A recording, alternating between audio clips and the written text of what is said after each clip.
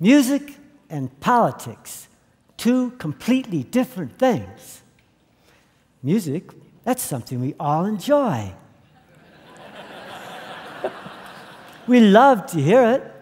Sometimes we sing along to it. It makes us feel like dancing. And many of us love to make music. Politics, well, that's a different story.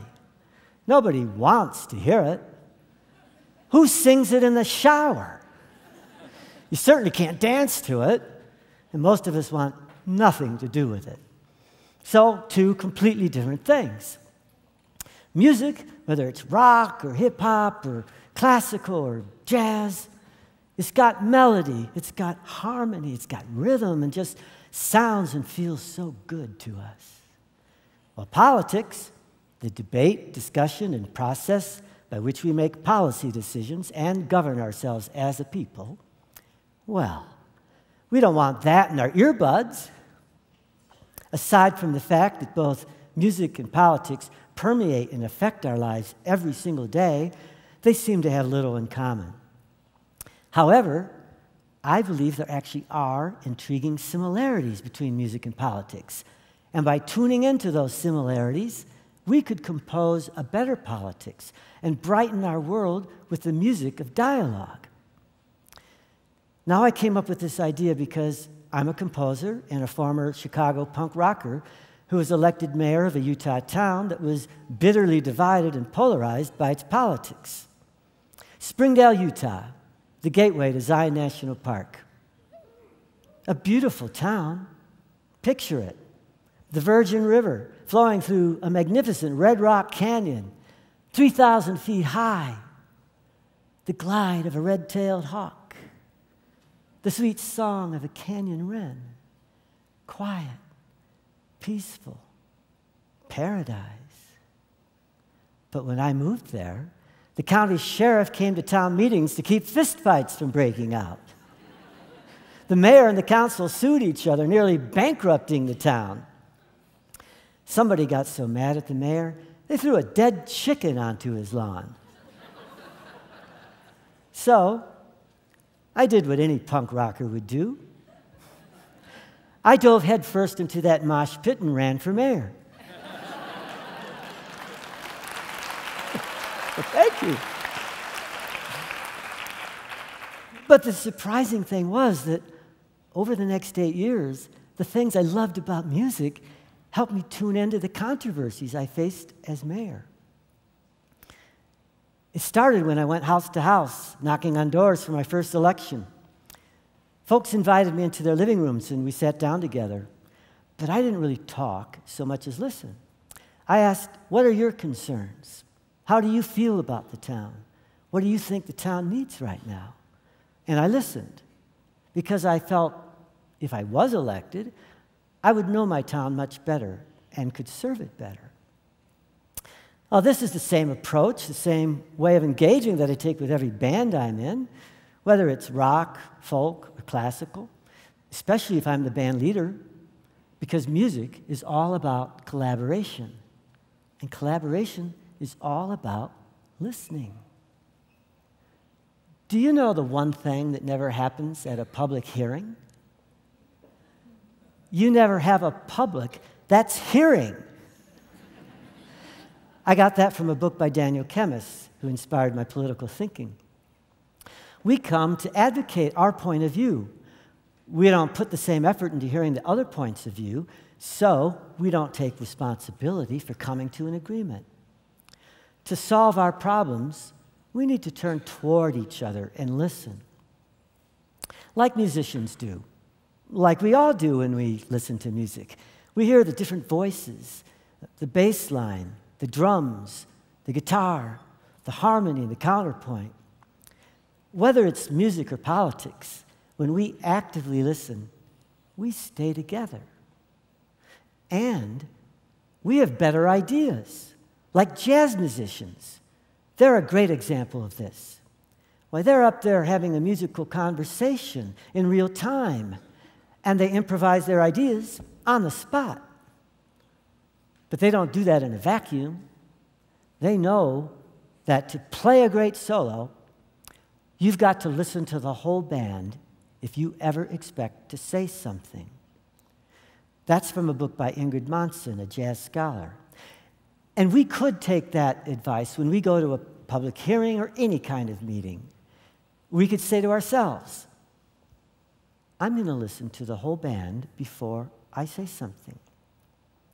Because when we speak from a foundation based upon true listening, when we really get what's going on in that music or that discussion, then when it's our turn to take a solo, we can really fly like Miles Davis or John Coltrane, and we will add something new and valuable to the conversation.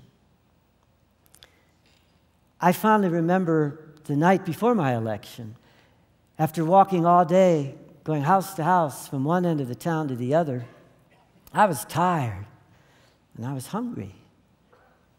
So I was grateful when, on my very last visit, a sweet elderly couple, Larkin and Ruth Gifford, invited me into their home for a sandwich and a glass of milk. Then Larkin pulled out his harmonica and handed me a guitar. I listened to his tunes, figured out how to accompany him, and we played some old-time songs together. Now, I was still a newcomer, so making music with a long-time resident of the town, I felt so welcome, so at home. The next day, I was elected, and over the following months and years, the whole town became my band. We jammed together, and I listened to every one of them. But more important, I asked them to listen to each other. And they did. And we collaborated like a good jazz or a bluegrass band. And through our active listening, we solved our problems and healed the town. But of course, politics continued. It always does. We still had issues to discuss and resolve. But you know what happened? As I conducted those meetings, I began to hear certain themes and patterns that resembled musical form. One meeting could be like a blues song, another like a classical sonata. For example, I remember one town meeting when a developer proposed that we change our zoning to let him build a large commercial building in a quiet residential area. That sounded to me like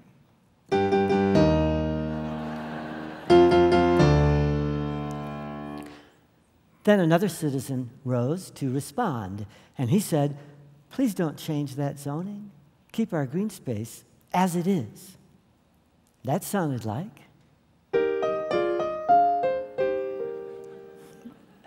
Now, I just played the two contrasting themes from Beethoven's Fifth, where they get argued back and forth, just like the two contrasting themes in our town meeting. That's the sonata form, often used by classical composers as a way of organizing and presenting their ideas. First, there's a main theme. Then there's a contrasting second theme. Then there's this long section where those themes get explored in greater detail, heard from different angles, reconsidered, rephrased, sometimes transformed. That's exactly what happens in town meetings. That's the music of dialogue, of political debate. Now, staying with that zoning issue, let's tune in to the sound of common ground. There were folks in town who agreed with the developer and thought we should allow his building. Let's take three of them and represent them with these three notes.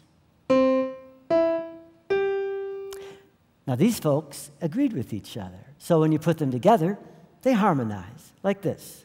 That's the sound of agreement of people with similar views. But there were other folks who loved our green space and didn't want that building. Let's take three of them and give them these three notes. they too harmonized like this. That's also the sound of agreement. But what happens when we put those two groups or those two chords together? That's the sound of disagreement.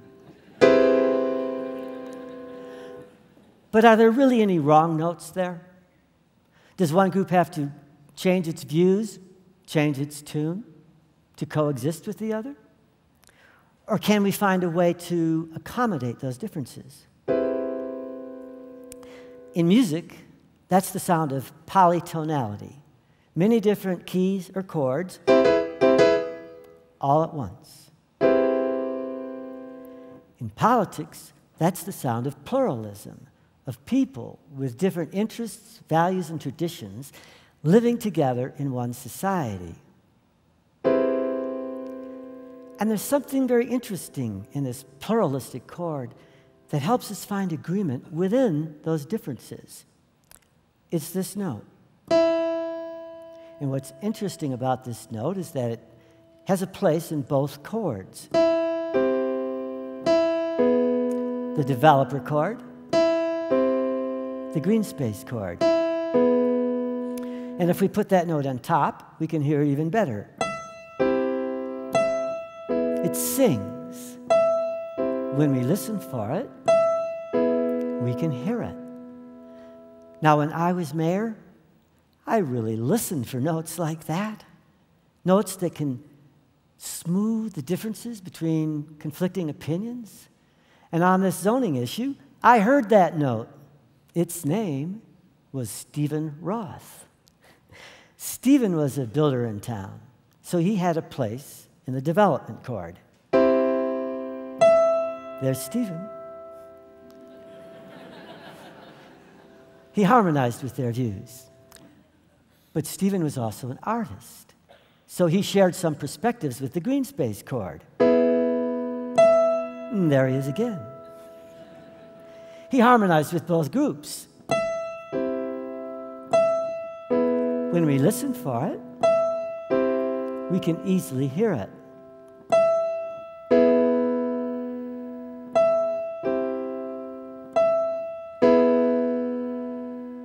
And we can hear that note even better if we put it at the bottom, underneath those chords.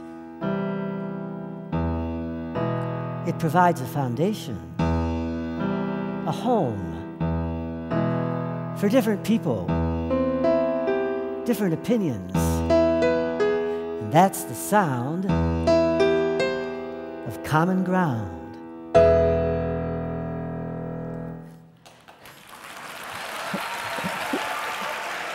Thank you. Thank you. That's what I tried to do as mayor. Find that sound, turn it up until everyone could hear it. Then whenever we needed to, we could tune back into it. And no matter how far we may have strayed, we could come back home to our common ground. So those are three ways we could think about politics musically. Listen to the whole band, hear the music of dialogue, tune into the sound of common ground. Music is a lens through which I see the world. Each of you has your own lens, your own unique perspective that the world needs to hear. When I came to Utah, I heard a wonderful Navajo story about the song dog. The song dog, a coyote who sang the whole world into existence. Just like that, just found its voice and sang. I love that story. We all have that power and capability. Be that coyote. Find your voice and sing. Compose your own song. And together, we can sing a politics of possibility and create a brighter future. We're not only citizens of this world, we're composers of it. I'm fascinated by how we compose our lives and our communities. When we come home to our common ground, when we hear the music of our shared dialogue, when we listen to each other's songs and sing our own, then we are collaboratively composing a better world. And to that brave new musical world that we sing into existence together, we can rightly say, bravo! Thank you. Thank you.